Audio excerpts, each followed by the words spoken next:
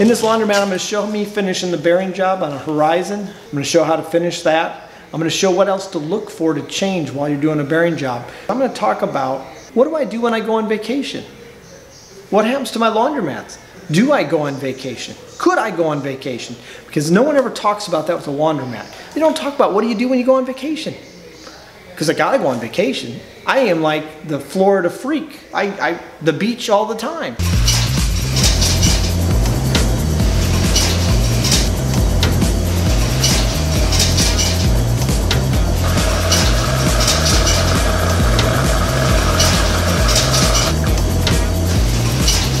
Hear that? That's the sound of money. You wanna know what the sound of money is? That's it. Ching, ching, ching, ching, ching. Ching, ching, ching, ching, ching.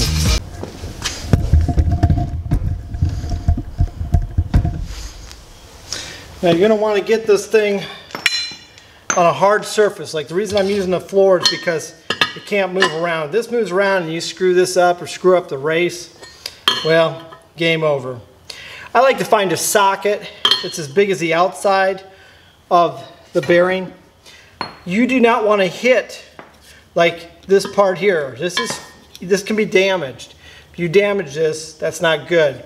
Now I could go around in this pattern tapping, or I could put a piece of flat stock steel over it too, but you just don't want to hit directly on that bearing just in case you miss.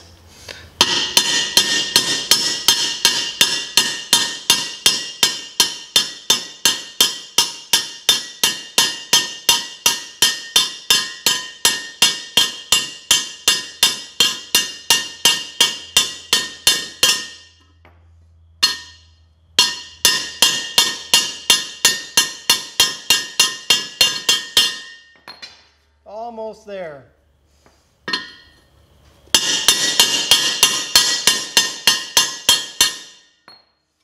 There we go.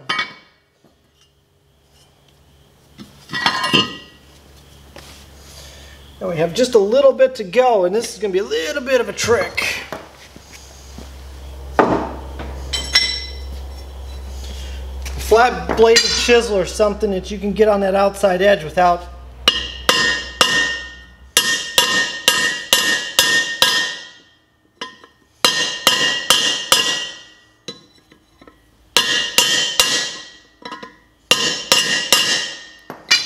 You just don't want to get crazy because you can tear this up and then you got to start all over.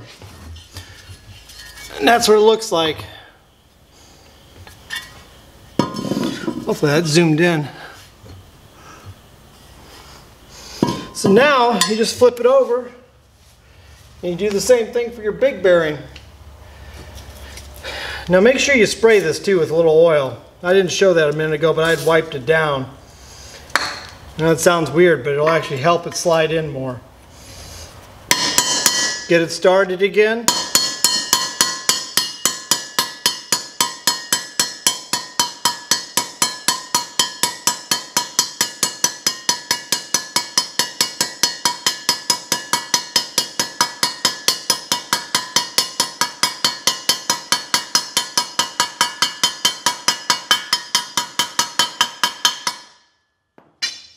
So now we got to find a socket. Now if you don't have a big socket like me, what you can do is take it to a shop and have it pressed. See that sound, that change in sound? That was it bottomed out. You don't want to sit there and waylay on this thing like you're going to town. Now we're going to grease this, we're going to give this a little oil too, because this is going to help it just slide right on. Now it's okay if we tap on this, but we got to be careful. If we get crazy with this one, we'll break it too.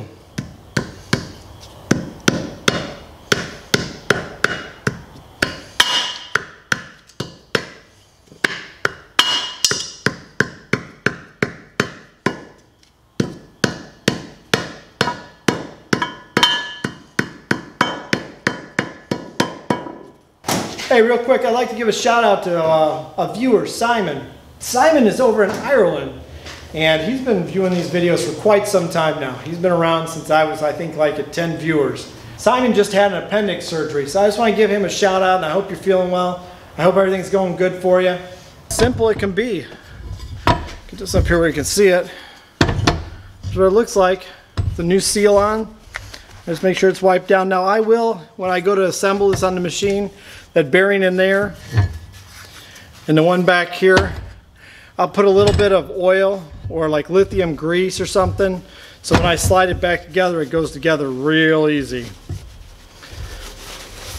But there's one done. I got another one to do, and then I can slap them back on the machine.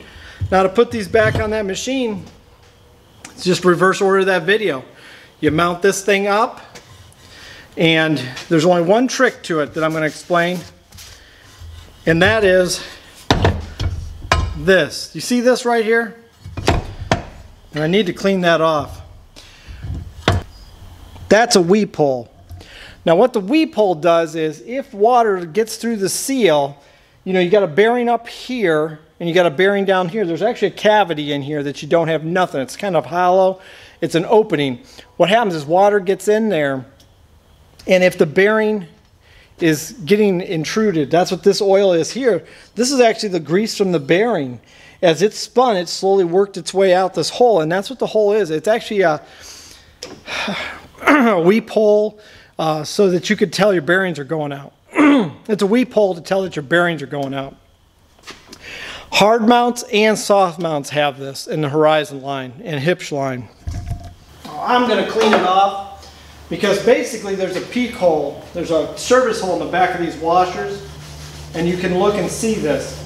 So why this is important is, when you install this one, you want to make sure, if you remember right, there was a bolt on the bottom. This is how it's going to go. You want the weep hole always to be on the bottom when it's a hard mount and when it's a soft mount. Because you want to be able to look at this later and say, oh, there's no oil. The bearings are still good. It's not making any noise. Because it'll start leaking here. You'll see water come out of here even when it's running, and that's a good place to check. Now, a lot of your hard mounts have a cover on the back, and you can get to them real easy. Hopefully you've got it set up well, and you can take this off and look at them. Horizons is a little bit more of a trick because a lot of people put them in tighter spots. So food for thought, but that's what you're going to have to keep an eye out for, is this hole getting weep. Alright, so now that you got the bearings put in, you got the housing all done, all you got to do now is install in reverse order. Remember, if your housing has that weep hole, make sure that's on the bottom so it's faced like this. So it goes like that. And pretty much you just put it back in reverse order. I mean, it's really that simple. I would, if this has oil on it, I would hit it with some WD-40, clean it off, and then hit it with WD-40 again, give it a light coating so that your bearings and your seals slide over it nice and easy. You won't have to worry about it too much. It should just go right on. Other than that, like I said, that's pretty much it for the bearing. The second part of the question was, what else would you change while you're working on this? These down here, I'm going to show you these. These are the shocks. I would change the shock. See that dirt? Looks like dirt? That's actually oil coming out of the shock. That's when you know they're bad, when they look like that. And see this back one? That one looks just as bad. We're going to roll around to the front here. See, that one's even worse there. That one's really bad too, but this one right here is the worst. And the third thing, like I said, once you do the bearing, check the shocks, because I guarantee you they're bad. You want to look at the belt. The belts will not wear out like a car belt where they fray in that, they just break in half. So you want to kind of look to make sure where they're seamed at. And you can't see this one, so it's still good. But honestly, for what a belt costs, I would change the belt if you plan on keeping this washer a long time, because this belt will last as long as the bearing job. So I've had very few belts ever break on me, but if you're already got it open, you might as well do that. So those are the three things. Like I said, once you do the bearing, you should definitely do the shocks and check the belt. Everything else you can service from above the machine or from the front while it's installed. You don't need to uninstall it. The water valve, which was on the back plate, you can basically do that from when the machine's installed. You don't need to take it out. The computer's real simple. There's not a whole lot of parts. The door seal comes off from the front, the door lock from the front, your soap tray goes in from the top. But these are the things I would look at. So I hope that helps. I can't wait to hear how your progress goes. I'm putting it back together and taking it apart. Super simple. I would not be scared of this at all. The biggest thing for you is going to be just pressing your bearings in. Make sure you do a good job at that. Take your time. Like I said, if you get the good bearings, you get the seal, you got it made. So good luck. We had the question, like I said before, about how do I change out a laundromat if I go on vacation for a weekend or a week? And that's pretty simple. There's 3 ways to change out your laundromat when you're gone. One is you don't. And I know what you're thinking. You're like, that makes no sense. If you have a certain demographic, and I'll give you the example, one of my laundromats can go a week and a half without me touching the change machine as long as it's fully loaded. It has 2 bill validators. This is as long as you keep it clean. If I'm going to go on vacation for a week or a weekend, I always clean my bill validators. I wipe them all down like 2 or 3 days ahead of time. I make sure there's no issues. That's really the most major problem you're going to have with a bill validator, is it gets dirty and you don't pay attention and the bill gets stuck. They get stuck because those bands in there, those actual rubber bands or belts, you want to call them, they call them belts, they get dirty and they can't pull the money in. So if you clean those, you won't have a problem. So that laundromat can go a week, week and a half with no problems. Now my other 2 laundromats can only go about a week. A week is really stretching it, but if you really load them with quarters, you'll be okay. If your coin boxes in your machine are deep, like the new deep style, you don't have to change them out because they won't get jammed up. The second way I go about this, I don't clean my laundromats on the weekends. On the weekends I have a person I hire. You can hire anybody you trust. Now what you can do is you can give that person a little more responsibility when you're gone. And I know what you're thinking. You're like, well, they could just take the money and say it didn't make any money, or take 50 bucks off the top, or 100 off the top. How would I know the difference? Well, if you've just started building your laundromat and you buy all new Speed Queen or Alliance products, the new stuff, like Hipsch has what they call the Galaxy series, 500 or 600. If you buy the high-end stuff, it keeps track of how much it made every day of the week, and it generates spreadsheets for you. If you don't like keeping track of the money and counting it like me, network your machines. If you plan on owning them a long time, pay the extra money, get networked machines. I have 2/3 of my machines are network capable. My Horizons are all networked. I know how much my Horizons make. My dryers are all networked. I know how much they make. I don't have to count them. That saves you a lot of time. You can literally just go into a computer program and go, how much did I make on Monday? You can see time of the day even. Now with them being networked, you can change your vend prices from the beach. You can change your vend prices for time of day pricing. So at different times of the day when you want to generate more revenue and no one's there, you can change your prices. That's the beauty of networked machines. And the beauty of it too is your helpers never rob you. You will always know how much money was there. And another thing, when you have that financial statement, you can take that to your bank and show them what your laundromat's making. Or show it to your financing company that you're buying new stuff from or trying to start another laundromat. That is a very big thing in the industry, is proving how much you make to the next buyer, to your banker, to your finance company, whatever you're doing. So in my advice is, if you are planning on being gone a lot, get equipment that's networked. The third option is to hire a family member.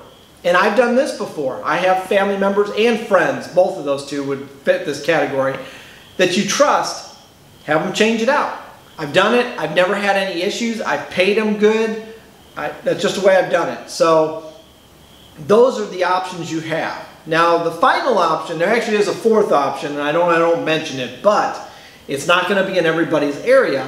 But when I started my laundromats, my equipment dealer told me from day one, they said, if you ever want to go on vacation and you don't have anybody to service your laundromat, we will check on it for you.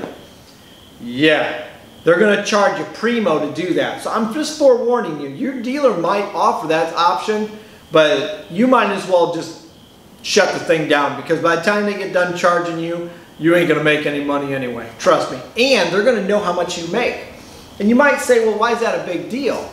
Well, your equipment dealer, once they sell you equipment, is out of business, okay? Unless you need parts, they're out of business. So what are they gonna do?